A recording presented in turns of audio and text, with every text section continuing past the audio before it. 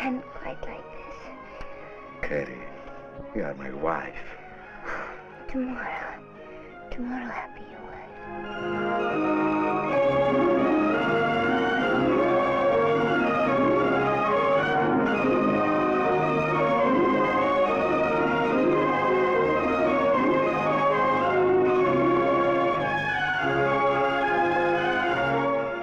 You're quite sure you want your wife back? I've had 4 wives, you know. Life can be very peaceful without them. You need no passport to invade this strip of Riviera gaiety. For in Loser Takes All, you're taken on the merriest holiday. See and enjoy the hilarious adventures of 2 newlyweds who run out of cash and race right into trouble.